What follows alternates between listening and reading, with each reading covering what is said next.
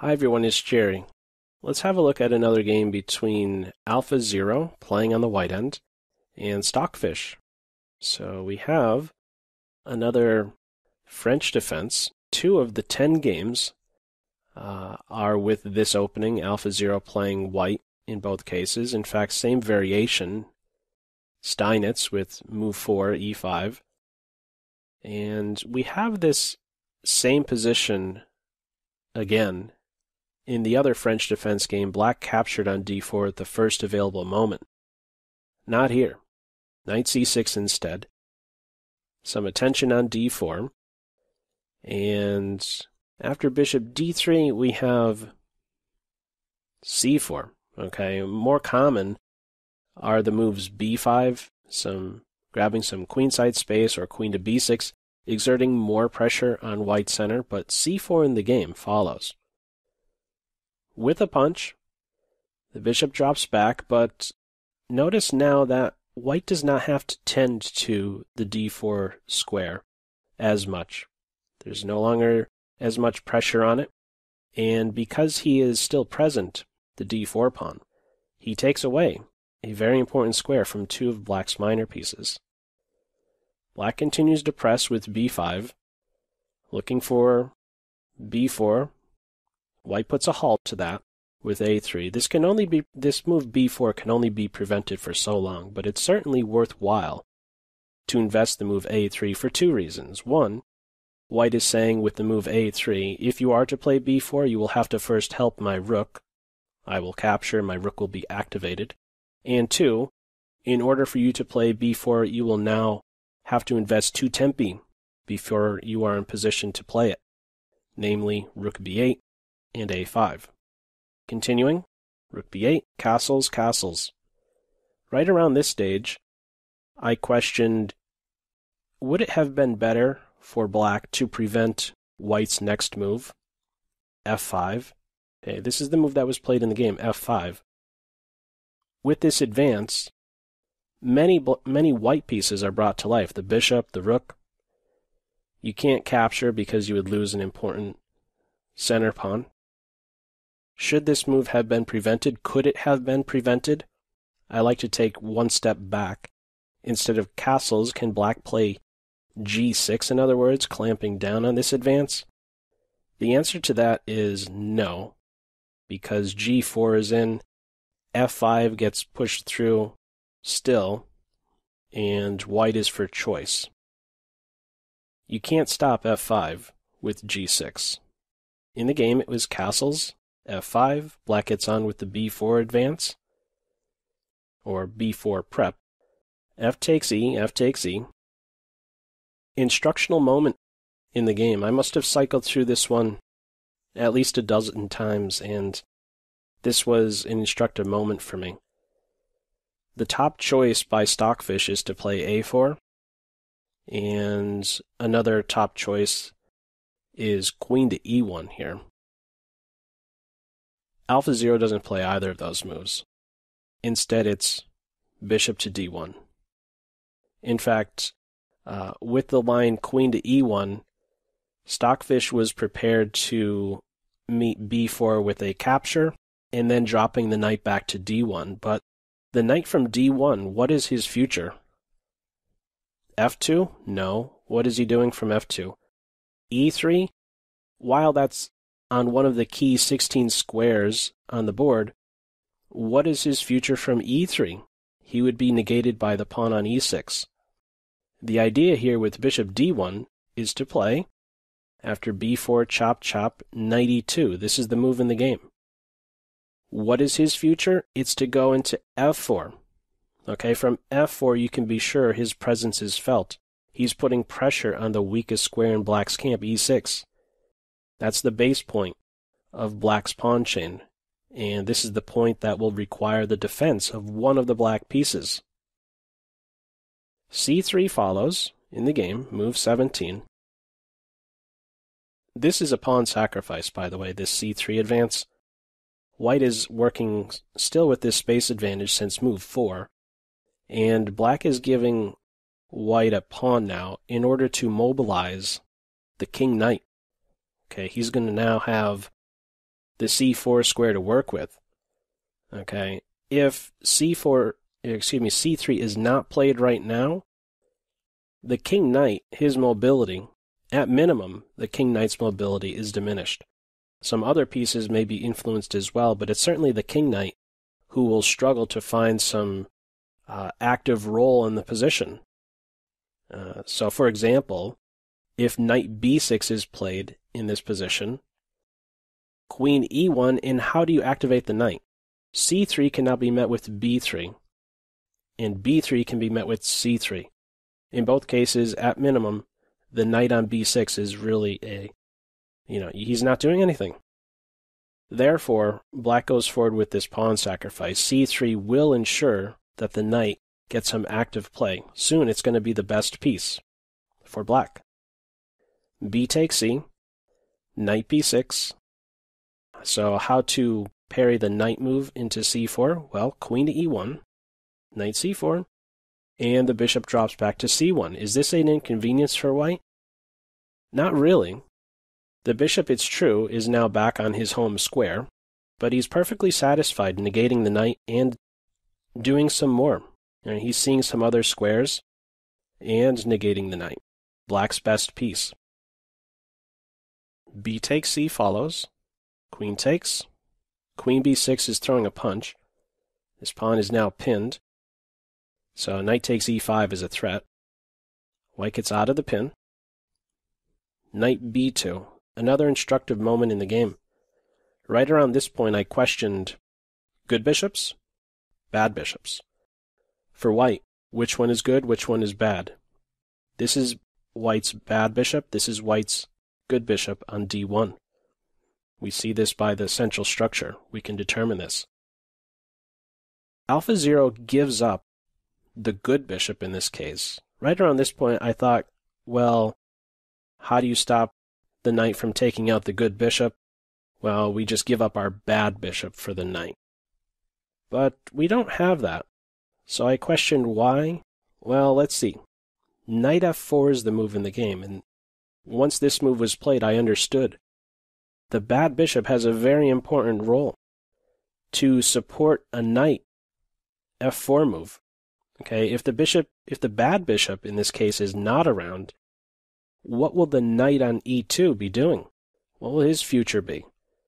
So it has to do, keeping the bad bishop around has to do with ensuring that the knight is activated. Knight takes the bishop on d1. The good bishop is now gone. Bishop d7. h4. Slow, steady progress follows for white. On the king side, this is acting as not only a flight square, but white is looking for more space with h5. And one idea for this, or one idea behind this, is to maybe control some light squares. Setting up an h5 and g4 structure would combat this potential idea for black to activate the bad bishop. Continuing, rook a8, bishop d2, connecting rooks.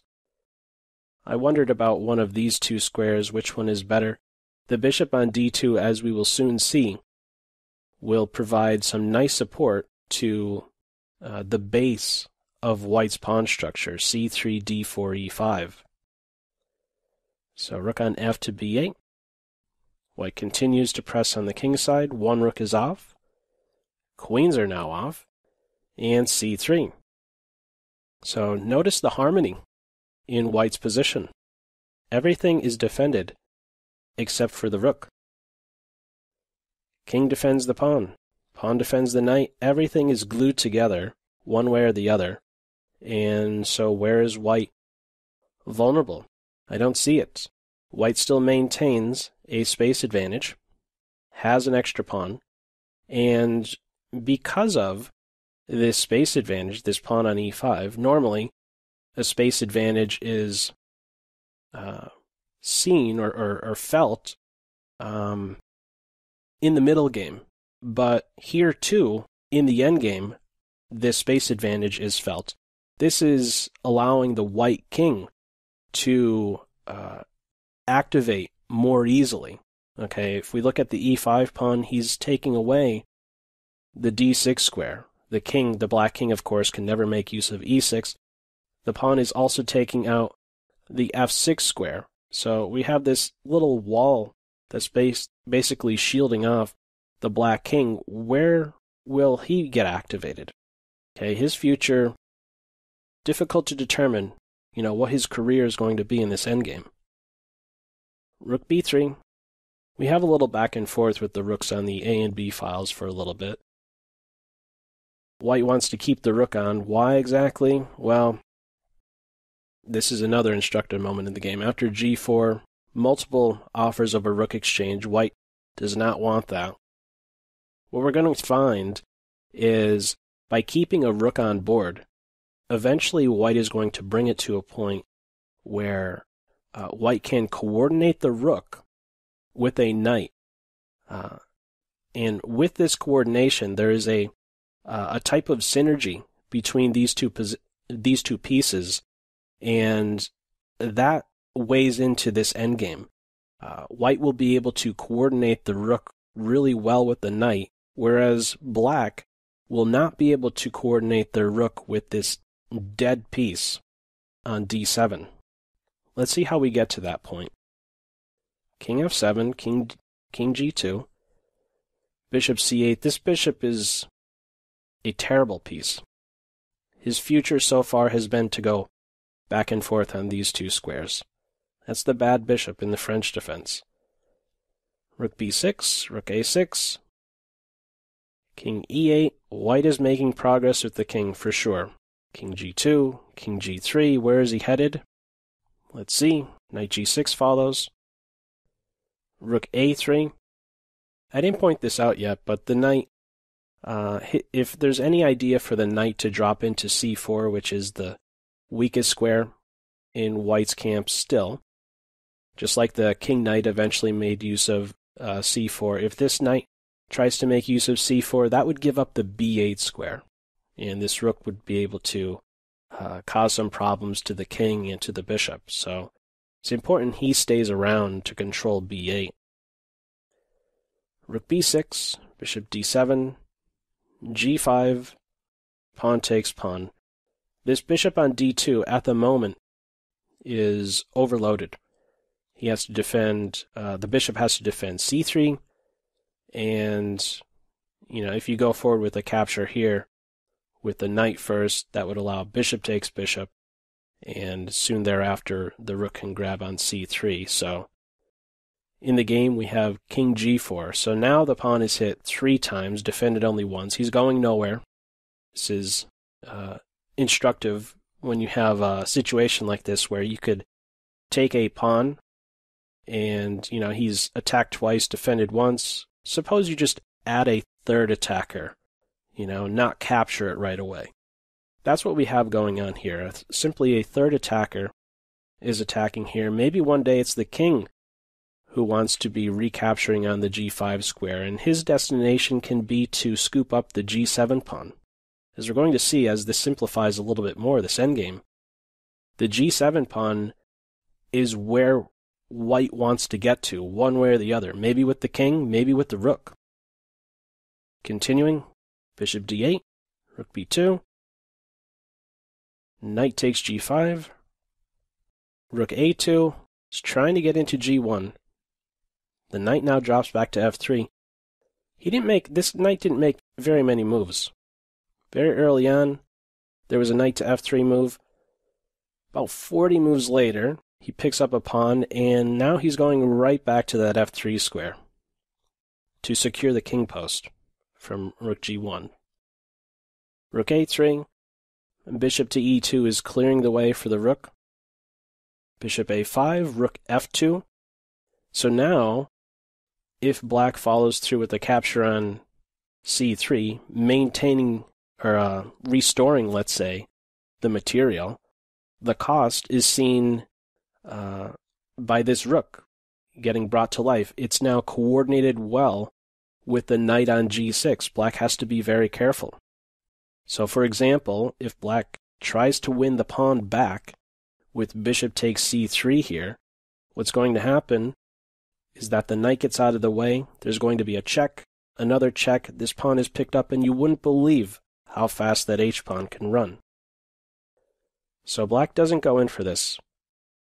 Rook a1 instead. White gets out of the line of fire. Bishop d2, bishop d8, rook h2. There's a threat here of h6 activating the rook and getting at the king. There's a lot of pieces that the rook and the knight can be influencing. If the rook is on the 7th rank, the knight. White is able to coordinate very well with the rook and knight in this endgame. So, anticipating this, we have knight e7, trying to get rid of that knight. Bishop g5. Dark square bishops are gone. Black is still left with this terrible bishop. Rook b2, staying very active. This is black's best piece, so it's challenged. He's gone. So what we have here is a very good knight versus a terrible bishop, who again, his future has only been to bounce back and forth, c8, d7, all game. Bishop d7 is the move. Move 54, bishop d7. If the rook takes the pawn, we're going to have the rook sweeping in. This pawn will be tracked down, and that pawn's going to bolt. So, as an example, chop, rook f2. How are you stopping the rook invading? King here, knight g6 check. And if king here, well, we're still going here. White is going to get at the pawn one way or the other by way of g8 or f7. So, no rook takes pawn. The bishop plays into d7 to help defend against this rook invasion, preparing to play bishop to e8, stopping a rook move to the 7th, and also even a knight jump into g6. So white inserts a check. If the king moves, the rook is going to get at the pawn like this. So the bishop blocks. He is much worse off on the c8 square than d7. So further away from controlling these squares now. Knight g2. White is giving up the c3 pawn in order to now establish a strong point, a strong post on f4. Rook takes c3, knight f4. So white has given back the pawn, but still has what? Still has an active king, superior minor piece, and space. Okay, I would say that in this position, both of the rooks are active, but white is going to coordinate their rook with the strong knight, whereas black cannot do so with the bishop. Rook c1, rook a8, king d7. So there may be the temptation here to give a check and pick up the pawn, but that wouldn't work because there's a skewer that would follow. The king and the rook would be on the g file. So king f3, now this is an idea. Rook c3, king f2, king g2, and if black isn't careful, there's this quick idea to transfer the rook quickly to the f file with check, and then get into the 8th or 7th rank. So black gets off of the open file. Rook to a1. This is a beautiful demonstration of rook flexibility, or a rook threatening to enter by way of f1, or maybe the 7th or 8th rank. How do you stop this? The rook is completely optimized from the a1 square. 14 options from this corner post. Rook c7. I'm assuming that's preparing to meet rook f1 with rook f7. Now the white king is able to advance a little bit more. There isn't this fear like there was previously of a black rook coming over to g1 to challenge the king's position. So he's stepping up, supporting an eventual knight f1 move. We do have this. Rook a7, king g3, getting off of this diagonal, so there is now an idea to hunt down or put pressure on e6, and when you do capture it, you wouldn't be in a pin now that the king is on g3. Can also view king g3 as a bit of a waiting move. Rook e7 follows. Knight d3, where is he headed? He's very good from f4, where he exerts pressure on e6, but he's even better from c5. Why? Well, he's going to not only put pressure on the base point, but start to take away squares from all three black pieces. He is completely dominant from the c5 post. So that's what we have. The knight circling into c5, and he is without question the MVP of the game. This knight completely dominating the bishop from this point, and black at this stage plays g6. A sit and wait approach from this stage instead of this advance is no good. You know, a sit and wait approach to keep moving the king back and forth.